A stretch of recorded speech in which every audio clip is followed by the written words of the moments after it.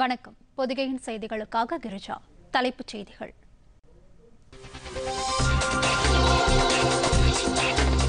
COVID-19 virus சம்பந்தமான வதந்திகளை பொதுமக்கள் நம்பக்கூடாது. மக்கள் மருந்தக பயனாளிகளுடன் கலந்துரையாடிய பிரதமர் நரேந்திர மோடி வலியுறுத்தல்.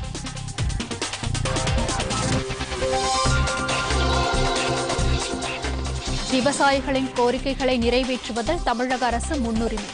முதலமைச்சர் எடப்பாடி பழனிசாமி.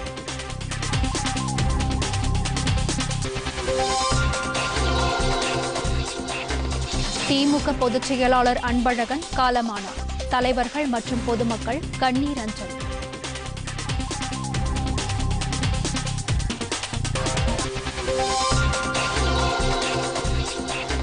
சவுதி அரேபியாவில் 3 பட்டத்து இளவரசர்கள் அதிரடி கைது. ஆட்சியை கவிழ்க்க சதி செய்ததாக குற்றச்சாட்டு.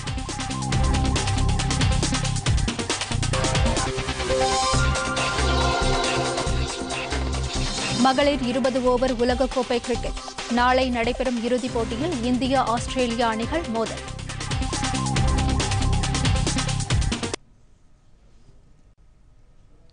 விரிவான செய்திகள். நாட்டு மக்களுக்கு நியாயமான விலையில் தரமான மருந்துகள் கிடைக்க மத்திய அரசு நடவடிக்கை மேற்கொண்டு வருவதாக பிரதமர் நரேந்திர மோடி தெரிவித்துள்ளார். மத்திய அரசின் ஆயுஷ்மான் பாரத் திட்டத்தின் கீழ் செயல்பட்டு வரும் ஜன் ஔஷாதி கேந்திரா எனப்படும் மக்கள் மருந்தக உரிமையாளர்கள் மற்றும் பயனாளிகளுடன் பிரதமர் நரேந்திர மோடி தில்லியில் இருந்து காணொலி காட்சி மூலம் இன்று கலந்துரையாடினார். ஜன் ஔஷாதி கேந்திரா திட்டத்தின் மூலம் நாட்டில் 1 கோடி குடும்பங்கள் பயன்பெற்றுள்ளதாகவும் இந்த திட்டம் மேலும் விரிவுபடுத்தப்படும் என்றும் பிரதமர் குறிப்பிட்டார். கோவிட்-19 வைரஸ் தொற்று குறித்த வதந்திகளை பொதுமக்கள் நம்பக்கூடாது என்றும் மருத்துவர்களின் ஆலோசனையின் பேரிலேயே கோவிட்-19 வைரஸை தடுக்க மக்கள் மருந்துகளை பயன்படுத்த வேண்டும் என்றும் பிரதமர் கேட்டுக் கொண்டார். பிறருடன் கை குலுக்குவதை தவிர்த்து வணக்கம் தெரிவிப்பதை மக்கள் கடைபிடிக்க வேண்டும் என்றும் அவர் கேட்டுக் கொண்டார். हर भारतीय को बीमार होने से बचाने के लिए क्या-क्या किया जाए. दूसरा, अगर बीमार हो गया तो बीमारी की स्थिति में सस्ता और अच्छा इलाज हर नागरिक को कैसे मिले. तीसरा, इलाज के लिए बेहतर और आधुनिक अस्पताल हो, पर्याप्त संख्या में अच्छे डॉक्टर और मेडिकल स्टाफ हो, इसके लिए निरंतर प्रयास किया जा रहा है. தமிழகத்தில் கோவை மாவட்டத்தில் மக்கள் மருந்தக உரிமையாளர்களுடனும் பிரதமர் நரேந்திர மோடி கலந்துரையாடினார். அப்போது இந்த திட்டத்தினால் ஏழை மக்களுக்கு ஏற்பட்டு வரும் பயன்கள் குறித்தும் பிரதமர் எடுத்துரைத்தார்.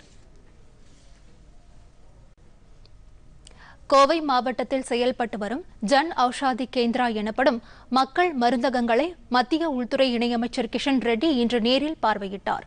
அப்போது ஜன் ஔஷாதி கேந்திரா உரிமையாளர்கள் மற்றும் பயனாளிகளுடன் மக்கள் மருந்தகத்தின் பயன்கள் குறித்து அவர் எடுத்துரைத்தார். மக்கள் மருந்தகங்கள் மூலம் மக்களுக்கு நியாயமான விலையில் தரமான மருந்துகள் கிடைக்க மத்திய அரசு நடவடிக்கை மேற்கொண்டு வருவதாகவும் அப்போது அவர் குறிப்பிட்டார்.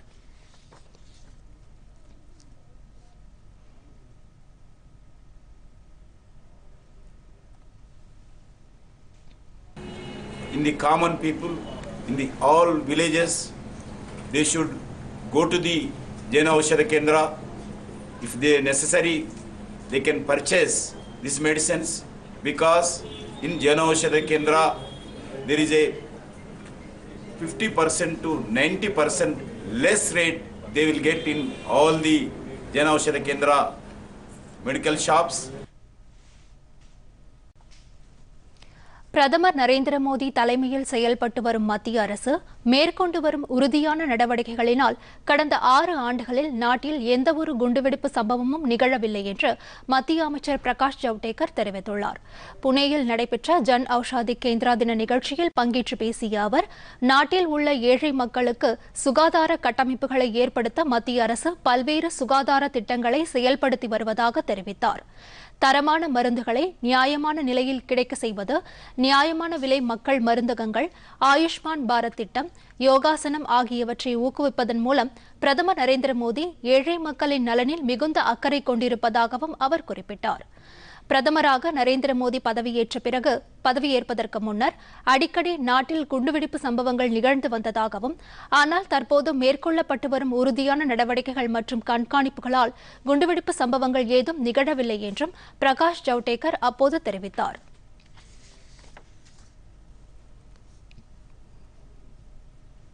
पूछताछ की चिंता जताई और हम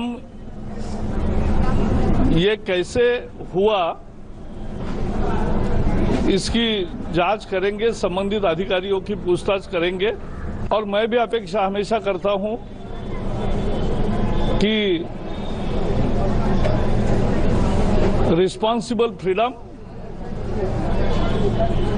यही मीडिया और लोकतंत्र की विशेषता होती है.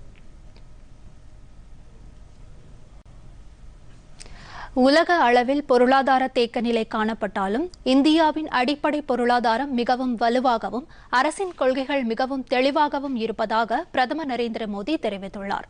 தில்லியில் நேற்று உலக வர்த்தக மாநாட்டில் பங்கேற்று பேசிய அவர், பொருளாதாரமோ அல்லது சமூக பிரச்சினைகளோ எதுவாக இருந்தாலும் நாடு தற்போது மிகப்பெரிய மாற்றத்தை சந்தித்து வருவதாக தெரிவித்தார்.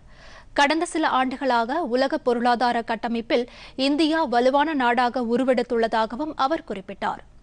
பல்வேறு காரணங்களால் உலக நாடுகளின் பொருளாதாரம் தேக்க நிலையையும் சவாலான சூழ்நிலையையும் சந்தித்து வருவதாகவும், ஆனால் அதனை எதிர்கொள்ளும் வகையில் இந்திய பொருளாதாரத்தின் அடிப்படை கட்டமைப்புகள் வலுவாக இருப்பதாகவும் பிரதமர் குறிப்பிட்டார். நமது கொள்கைகள் மிகவும் தெளிவாகவும் அடிப்படை பொருளாதாரம் மிகவும் வலுவாகவும் திகழ்வதாக பிரதமர் அப்போது கூறினார். பயனீட்டாளர்களுக்கு மானியத் தொகையை நேரடியாக அவர்களது வங்கிக் கணக்கில் செலுத்துவதன் மூலம் சமூக பொருளாதாரத்தில் மிகப்பெரிய மாற்றங்கள் ஏற்பட்டிருப்பதாகவும், இதனால் ஆயிரக்கணக்கான கோடி ரூபாய் பணம் தவறான கைகளுக்கு சென்று விடாமல் தடுக்கப்பட்டிருப்பதாகவும் பிரதமர் குறிப்பிட்டார். मुक्ति दिलाने के लिए एक के बाद एक कदम उठाती चली जा रही.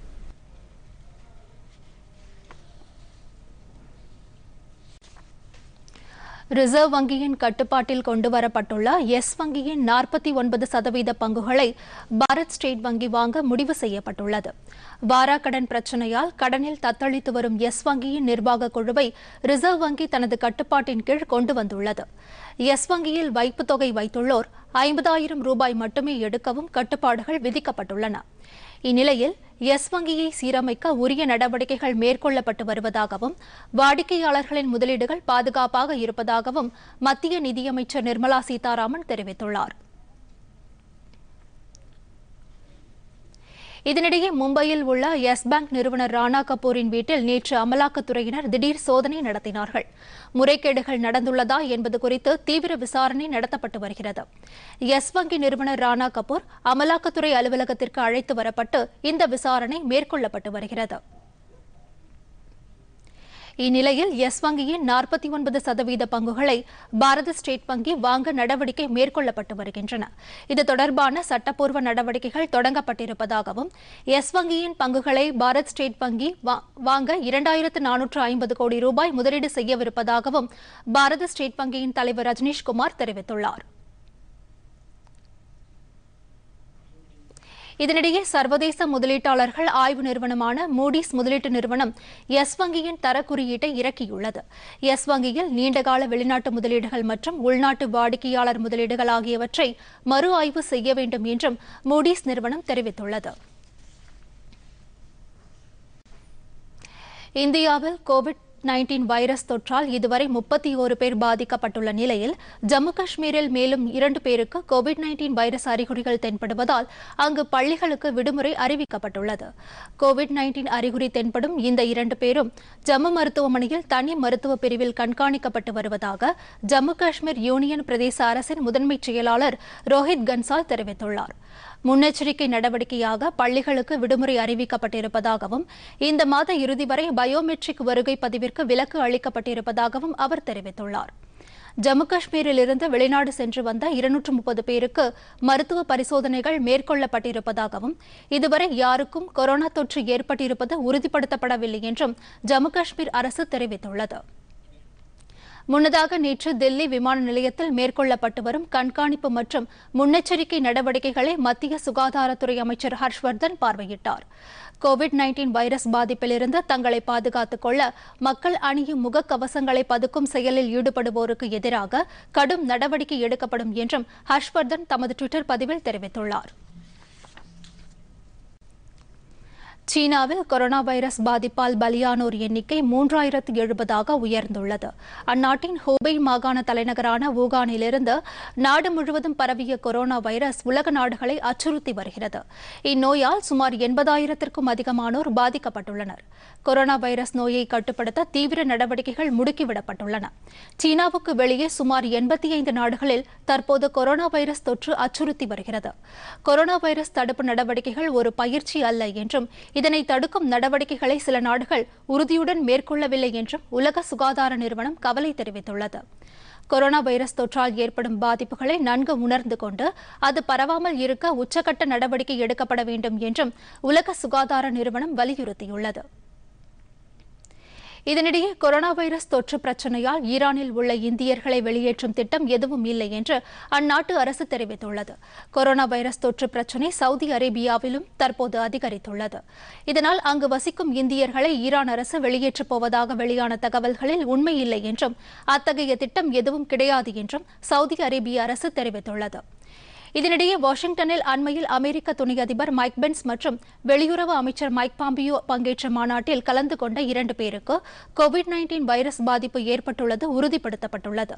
நியூயார்க் நகரிலிருந்து வந்திருந்த அவர்கள் 2 பேரும் மார்ச் மாதம் 1ஆம் தேதி தொடங்கிய மாநாட்டில் பங்கேற்றதாக அமெரிக்க இஸ்ரேல் பொது விவகாரத்துறை குழு தனது டுவிட்டர் பக்கத்தில் செய்தி வெளியிட்டுள்ளது.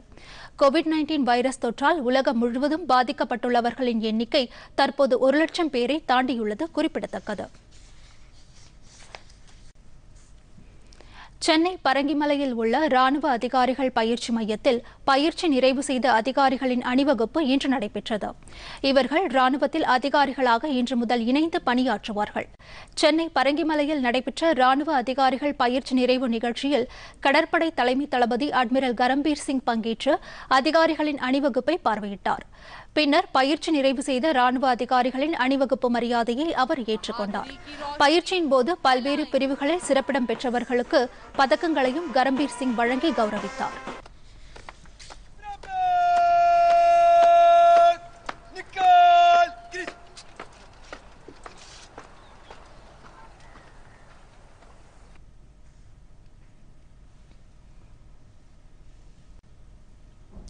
விவசாயிகளின் கோரிக்கைகளை நிறைவேற்றுவதில் தமிழக அரசு முன்னுரிமை அளித்து வருவதாக முதலமைச்சர் எடப்பாடி பழனிசாமி தெரிவித்துள்ளார்.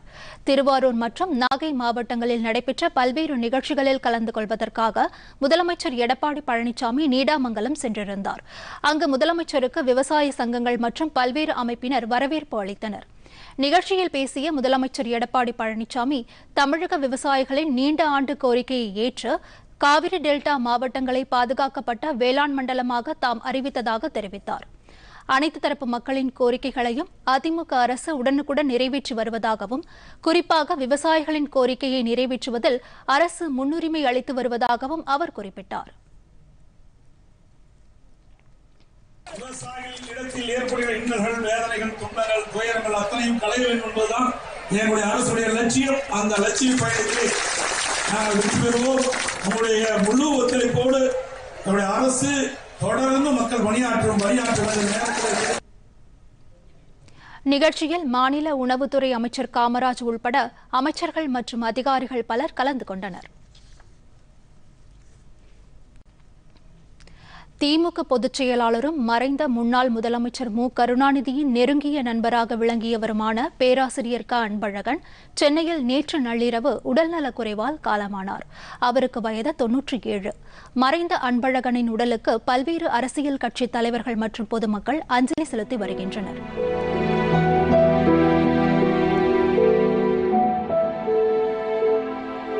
திமுக தொண்டர்களால் பேராசிரியர் என்று அன்போடு அழைக்கப்பட்டு வந்த அன்பழகனின் மறைவு அக்கட்சியினர் மத்தியில் மிக பெரும் சோகத்தை ஏற்படுத்தியுள்ளது. திமுக தலைவராக இருந்து மறைந்த முன்னாள் முதலமைச்சர் கருணாநிதியின் நெருங்கிய நண்பராக விளங்கிய அன்பழகன் கட்சியின் பொதுச் செயலாளராக தொடர்ந்து 43 ஆண்டுகள் பதவி வகித்துள்ளார். கருணாநிதி தலைமையிலான தமிழக அமைச்சரவையில் சமூக நலம், கல்வி, மக்கள் நல்வாழ்வு மற்றும் நிதித்துறை அமைச்சர் உள்ளிட்ட பல்வேறு பொறுப்புகளை வகித்தவர். தமிழக சட்டப்பேரவை உறுப்பினராக 9 முறையும் மக்களவை உறுப்பினராக 1 முறையும் பதவி வகித்துள்ளார். சட்டமேலவை உறுப்பினராகவும் இருந்துள்ளார். சென்னை பச்சையப்பன் கல்லூரியில் உதவி பேராசிரியராக பணியாற்றிய அன்பழகன் பின்னர் தனது பணியை ராஜினாமா செய்துவிட்டு திமுகவில் இணைந்து தேர்தலில் போட்டியிட்டார். பேரறிஞர் அண்ணாவின் பேச்சாற்றலால் ஈர்க்கப்பட்டு கட்சியில் தன்னை இணைத்துக் கொண்டவர். கடந்த 1922ஆம் ஆண்டு டிசம்பர் மாதம் 19ஆம் தேதி ஒருங்கிணைந்த தஞ்சை மாவட்டத்தில் அடங்கிய திருவாரூர் அருகே உள்ள காட்டூர் என்ற இடத்தில் அண்ணாமலை பல்கலைக்கழகத்தில் தமிழ் மொழியில் முதுகலை பட்டம் பெற்ற அன்பழகன் முதலில் கல்வித்துறையில் பணியாற்றினார். அண்ணாவுக்கு பின்னர் திமுகவின் தலைமை பொறுப்பேற்ற கருணாநிதிக்கு நெருங்கிய நண்பராகவும் முன்னோடியாகவும் விளங்கியவர். சமூக நலத்துறை, கல்வி, நிதித்துறை, மக்கள் நல்வாழ்வுத்துறை என பல்வேறு துறைகளின் அமைச்சர் பொறுப்பை இவர் வகித்தவர். கடந்த 1977ஆம் ஆண்டு முதல் கட்சியின் பொதுச் செயலாளராக இருந்தார். கட்சியினர் மட்டுமல்லாமல் மறைந்த கருணாநிதியாலும் பேராசிரியர் என அன்போடு அழைக்கப்பட்டார். கருணாநிதியை விடவும் வயதில் மூத்தவரான அன்பழகன் கடந்த சில மாதங்களாகவே உடல்நலக்குறைவால் அவதிப்பட்டார். கடந்த ஓராண்டுக்கும் மேலாக கட்சிப் பணிகளிலிருந்து ஒதுங்கியிருந்த அவர் கடந்த மாதம் தனியார் மருத்துவமனையில் அனுமதிக்கப்பட்டார். எனினும் அவரது உடல் உறுப்புகள் செயலிழந்தபடியால் நேற்று இரவு சிகிச்சை பலனின்றி உயிரிழந்தார். பொதுச் செயலாளராக இருந்த அன்பழகனின் மறைவு திமுகவினரிடையே பெருத்த சோகத்தை ஏற்படுத்தியுள்ளது. திமுக பொதுச் செயலாளர் அன்பழகன் மறைவுக்கு குடியரசு துணைத் தலைவர் வெங்கையா நாயுடு ஆழ்ந்த இரங்கலை தெரிவித்துள்ளார். அன்பழகன் மறைவு ஈடு செய்ய முடியாதது என்று குறிப்பிட்டுள்ள அவர், திமுக தலைவர் மு.க.ஸ்டாலினை தொலைபேசியில் தொடர்பு கொண்டு அன்பழகனின் மறைவுக்கு ஆழ்ந்த இரங்கல் தெரிவித்துள்ளார். அன்பழகன் மறைவு குறித்து இரங்கல் கவிதை வெளியிட்டுள்ள திமுக தலைவர் மு.க.ஸ்டாலின், திராவிட சிகரம் சாய்ந்து விட்டது, சங்க பலகை சரிந்து விட்டது, இனமான இமயம் உடைந்து விட்டது, கோடிக்கணக்கான கழக குடும்பத்தினரை என்ன சொல்லி தேற்றுவது என கூறியுள்ளார். மேலும் அன்பழகனின் மறைவுக்கு இரங்கல் தெரிவிக்கும் வகையில் திமுக நிகழ்ச்சிகள் 1 வார காலத்திற்கு ரத்து செய்யப்பட்டுள்ளன. கட்சியின் கொடிகள் அரைக்கம்பத்தில் பறக்கவிடப்பட்டுள்ளன. முதலமைச்சர் எடப்பாடி பழனிசாமி வெளியிட்டுள்ள இரங்கல் செய்தியில், திராவிட இயக்க கொள்கைகளிலிருந்து விலகாமல் உறுதியாக இருந்த மூத்த தலைவர் அன்பழகன் என்று கூறியுள்ளார். அரசியல்வாதி, ஆசிரியர், மேடை பேச்சாளர், எழுத்தாளர், தொழிற்சங்கவாதி, சமூக சீர்திருத்தவாதி போன்ற பல பரிமாணங்களை கொண்டு பன்முகத்தன்மையை வெளிப்படுத்தியவர் அன்பழகன் என்றும் முதலமைச்சர் குறிப்பிட்டுள்ளார். அன்பழகனின் மறைவுக்கு அஇஅதிமுக சார்பிலும் இரங்கல் தெரிவிக்கப்பட்டுள்ளது. மறைந்த அன்பழகனின் உடல் சென்னை கீழ்ப்பாக்கத்தில் உள்ள அன்பழகனின் இல்லத்தில் வைக்கப்பட்டுள்ளது. அவரது உடலுக்கு மு.க.ஸ்டாலின், திமுக பொருளாளர் துரைமுருகன், நாடாளுமன்ற உறுப்பினர்கள் டி.ஆர். பாலு, கனிமொழி, முன்னாள் அமைச்சர்கள் மற்றும் சட்டமன்ற உறுப்பினர்கள், கட்சி தொண்டர்கள் உள்ளிட்ட ஏராளமானோர் அஞ்சலி செலுத்தினார்கள். இதேபோல் பல்வேறு கட்சித் தலைவர்கள், திரையுலக பிரபலங்கள், முக்கிய பிரமுகர்கள், பொதுமக்கள் ஆகியோர் அன்பழகனுக்கு உடலுக்கு அஞ்சலி செலுத்தி வருகின்றனர். அன்பழகனின் இறுதி சடங்குகள் வேலங்காடு இடுகாட்டில் இன்று மாலை நடைபெறுகிறது.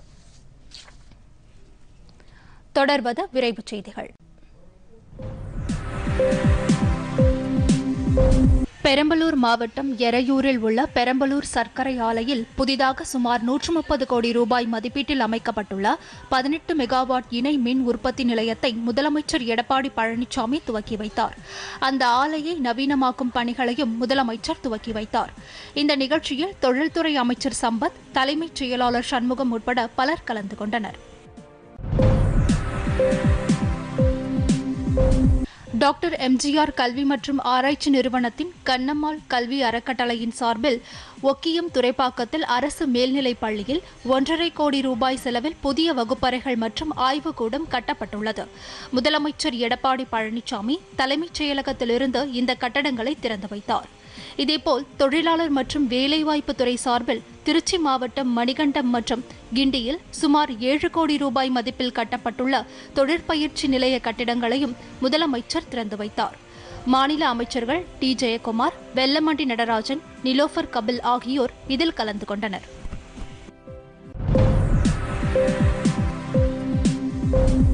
தில்லி வன்முறை சம்பவங்களை சர்ச்சைக்குரிய வகையில் ஒளிபரப்பியதற்காக 2 மலையாள செய்தி தொலைக்காட்சிகளுக்கு விதிக்கப்பட்ட தடை நீக்கப்பட்டுள்ளது. தில்லியில் அண்மையில் நடைபெற்ற வன்முறை சம்பவம் தொடர்பாக சமூக நல்லிணக்கத்திற்கு பாதிப்பு ஏற்படுத்தும் வகையில் செய்தி வெளியிட்டதாக ஏசியா நெட் நியூஸ் மற்றும் மீடியா ஒன்று செய்தி சேனல்களுக்கு மத்திய தகவல் ஒலிபரப்பு அமைச்சகம் நேற்று 48 மணி நேர தடை விதித்தது. இந்த நிலையில் 2 தொலைக்காட்சிகளுக்கும் விதிக்கப்பட்ட தடை நீக்கப்பட்டுள்ளது. இந்த 2 தொலைக்காட்சிகள் காலை முதல் மீண்டும் செய்திகளை ஒளிபரப்பி வருகின்றன. திருவாரூர் மாவட்ட வடுவூரில் உள்ள புகழ்பெற்ற வைணவ ஆலயமான கோதண்டராமர் ஆலய தெப்பத் திருவிழா வெகு விமர்சையாக நடைபெற்றது.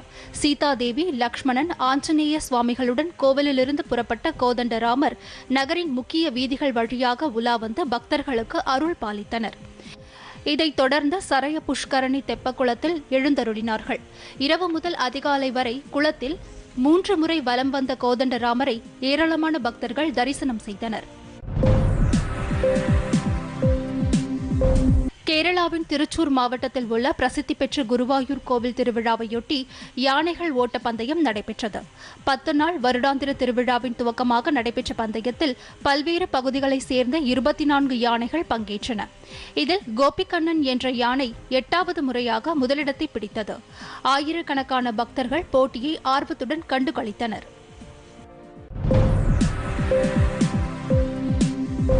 தேசிய அளவிலான தேடல் மற்றும் மீட்பு பயிற்சி ஒத்திகை கோவா மாநிலத்தின் வாஸ்கோ கடற்பகுதியில் நடைபெற்றது. இந்திய கடலோர காவல்படையின் இந்த பயிற்சி கடந்த 4ஆம் தேதி முதல் நடைபெற்று வந்தது.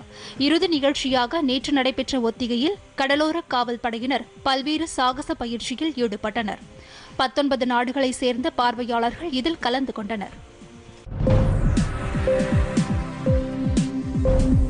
சர்வதேச மகளிர் தினத்தையொட்டி கேரள மாநிலத்தில் உள்ள அனைத்து காவல் நிலையங்களிலும் நாளை பெண் காவல் அதிகாரிகள் தலைமையேற்க உள்ளனர்.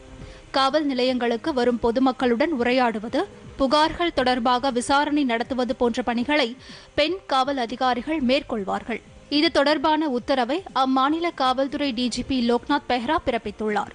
இதேவேளையில் கேரளாவில் நாளை அனைத்து ரயில்களையும் பெண் ஓட்டுநர்கள் இயக்குவார்கள் என்று அம்மாநில பெண்கள் மற்றும் குழந்தைகள் மேம்பாட்டுத்துறை அமைச்சர் சைலஜா தெரிவித்துள்ளார். பீகார் மாநிலத்தில் முசாஃபர்பூர் மாவட்டத்தில் நடைபெற்ற சாலை விபத்தில் 12 பேர் உயிரிழந்தனர். முசாஃபர்பூர் பகுதியில் உள்ள காண்டி என்ற இடத்தில் தேசிய நெடுஞ்சாலையில் காரும் டிராக்டரும் நேருக்கு நேர் மோதியதில் இந்த விபத்து ஏற்பட்டது. இதில் படுகாயமடைந்த 3 பேர் சிகிச்சைக்காக மருத்துவமனையில் அனுமதிக்கப்பட்டுள்ளனர். இந்த விபத்து தொடர்பாக காண்டி நகர காவல்துறையினர் விசாரணை நடத்தி வருகின்றனர்.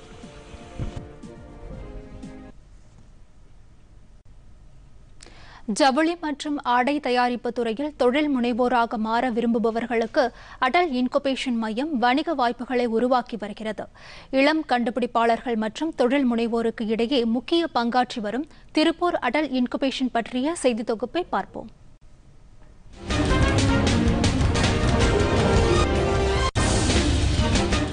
AIC நிஃப்டியா எனப்படும் ஜவுளி மற்றும் ஆடைகளுக்கான இன்குபேஷன் மையம் இந்த துறையில் உலகத்தரம் வாய்ந்த வசதிகளை உருவாக்கும் நிறுவனமாக செயல்பட்டு வருகிறது. ஜவுளி மற்றும் ஆடை தொழிலில் ஆர்வமுள்ள இளைஞர்களை தொழில் முனைவோராக மாற்றும் நோக்கத்துடன் அடல் இன்குபேஷன் பல சேவைகளை வழங்கி வருகிறது. நிலையான மற்றும் அளவிடக்கூடிய வணிக மாதிரியை உருவாக்குவது, மதிப்பு கூட்டப்பட்ட ஆதரவு சேவைகளை வழங்குதல், ஜவுளித்துறை சம்பந்தப்பட்ட அறிவு மற்றும் வழிகாட்டுதல்களை வழங்குதல் போன்ற முக்கியமான பணிகளை இந்நிறுவனம் மேற்கொண்டு வருகிறது. ஜவுளித்துறையில் ஆர்வமுள்ளவர்களுக்கு முதலீடுகளை எளிதாக்குதல், தொடர்புகளை உருவாக்குதல், ஆய்வு முடிவுகளை விளக்குதல் போன்ற பயிற்சிகள் வழங்கப்படுகின்றன. இளம் கண்டுபிடிப்பாளர்கள் மற்றும் மாணவர் தொழில் முனைவோரை ஈர்க்கும் வகையில் பல்கலைக்கழகங்கள் மற்றும் கல்லூரிகள் இந்நிறுவனத்திற்கு ஒத்துழைப்பு வழங்கி வருகின்றன. அடல் இன்குபேஷன் மையம் ஜவுளி மற்றும் ஆடை உற்பத்திக்கான அறிவு பரிமாற்ற மையமாகவும் கல்வி நிறுவனங்கள் தொழில்துறைக்கு இடையே ஒருங்கிணைப்பு மையமாகவும் விளங்கி வருகிறது.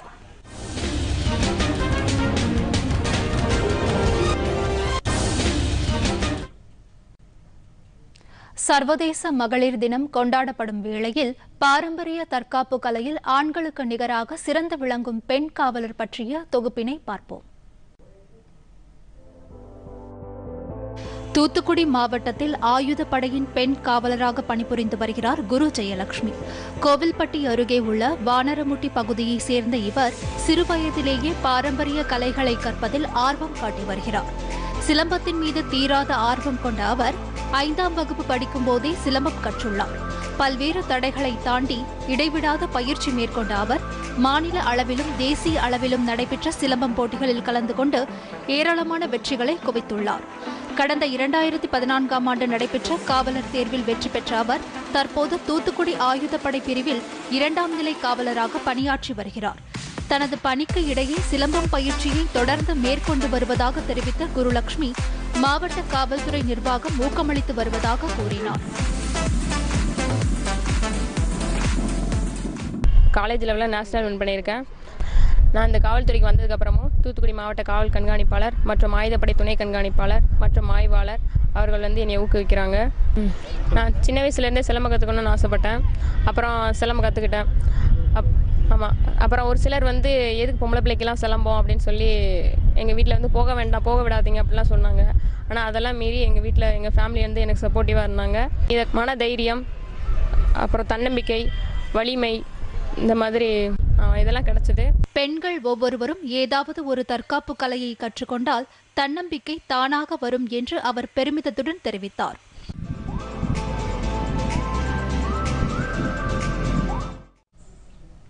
சவுதி அரேபியாவில் 3 பட்டத்து இளவரசர்கள் அதிரடியாக கைது செய்யப்பட்டுள்ளனர்.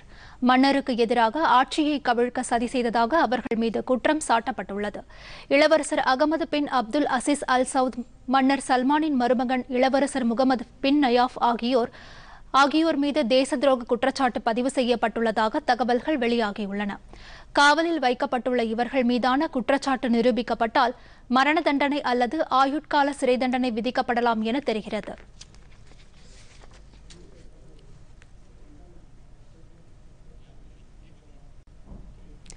எண்ணெய் ஏற்றுமதி செய்யும் நாடுகளின் கூட்டமைப்பான OPEC அமைப்பு மற்றும் ரஷ்யாவுக்கு இடையே வியன்னாவில் நடைபெற்ற பேச்சுவார்த்தையில் தோல்வியடைந்தது. இதன் காரணமாக சர்வதேச சந்தையில் கச்சா எண்ணெயின் விலை வீழ்ச்சியடைந்துள்ளது. எண்ணெய் ஏற்றுமதி செய்யும் நாடுகளின் கூட்டமைப்பு மற்றும் அதன் நட்பு நாடுகளுடன் எண்ணெய் உற்பத்தியை குறைப்பது தொடர்பாக உடன்பாடு ஏற்படவில்லை. இதனால் நியூயார்க் வணிக பரிமாற்ற மையத்தில் வரும் ஏப்ரல் மாதத்திற்கான எண்ணெய் விற்பனை விலை சுமார் 10% அளவுக்கு குறையும் என தெரிகிறது. இதேபோல் லண்டன் சந்தையில் பிரெண்ட் கச்சா எண்ணெய் உற்பத்தி விலை சுமார் 9.5% குறையும் என தெரிகிறது.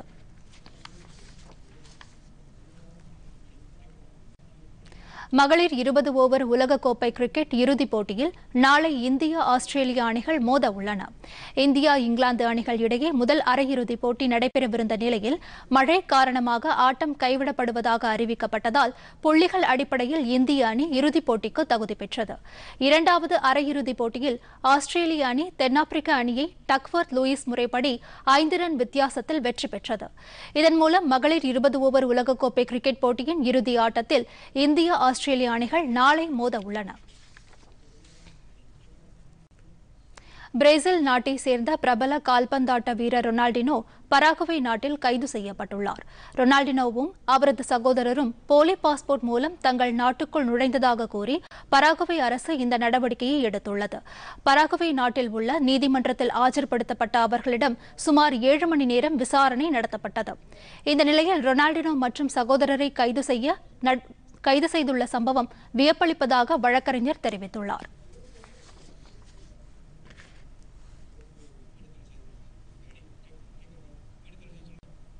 மீண்டும் தலைப்புச் செய்திகள்.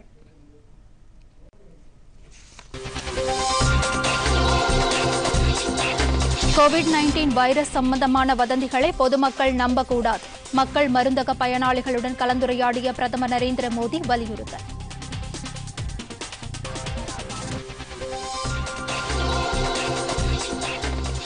விவசாயிகளின் கோரிக்கைகளை நிறைவேற்றுவதில் தமிழக அரசு முன்னுரிமை. முதலமைச்சர் எடப்பாடி பழனிசாமி.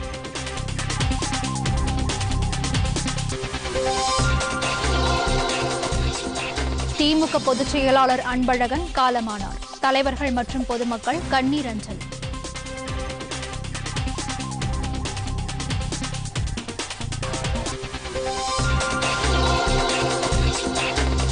சவுதி அரேபியாவில் 3 பட்டத்து இளவரசர்கள் அதிரடி கைது. ஆட்சியை கவிழ்க்க சதி செய்ததாக குற்றச்சாட்டு.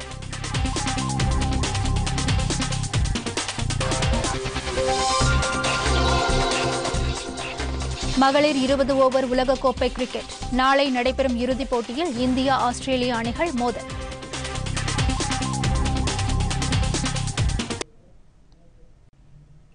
இத்துடன் செய்திகள் நிறைவடைந்தன. மீண்டும் செய்திகள் மாலை 6 மணிக்கு. வணக்கம்.